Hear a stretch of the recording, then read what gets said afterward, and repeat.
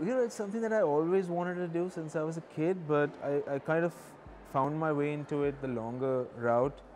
Because when I was growing up in India, cinema, and it still is a family business. So I didn't have any family in that business. But I had the good fortune to study in the States. And I studied economics. And then I worked in that field for 2 or 3 years. And then I applied to graduate school for film. So I kind of found my way into it. I plotted my way into it. I thought I was very fortunate that about in my mid-20s I put myself in an environment where that was my only choice, is to make movies. And also I found over time that it was the only thing that I'm kind of remotely good at. I could never figure out how to do anything else. So yeah, it's something I always wanted, and then I found my way into it. Well, at the time, a lot of people were coming over to the States to study, and also the universities in the States were looking for international students.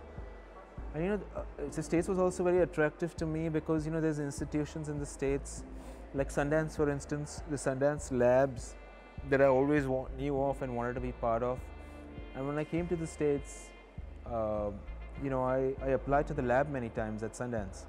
And the third or fourth time I applied, I actually got in. This was when I was in film school. So the US was always very attractive to me because it had, these institutions, these great institutions that are nurturing independent talent. Like there was a way I could see that there's a way that I can do something in film if I go to the States. Movie set works the same everywhere. The roles and responsibilities are the same, and I feel at home on a movie set pretty much anywhere. But I do notice that it's very, very organized, much more organized in sort of the Hollywood system.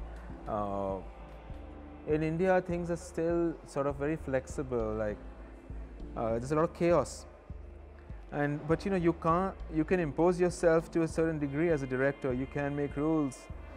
You can do your best to make the set yours. But to some degree in India, you also have to embrace the chaos. But what I like most is directing my own writing.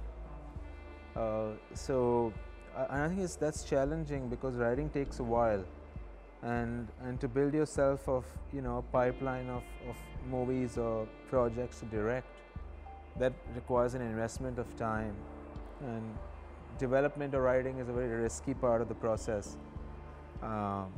So yeah, I think that's both like sort of a financial challenge and a practical challenge.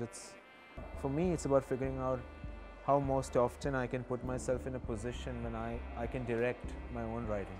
I would not give anybody advice because I didn't take anybody's advice, because all these journeys are so specific, But yeah, I think one useful advice is definitely to surround yourself with people that want the same thing as you, and definitely to surround yourself with people that you like and want the same thing as you.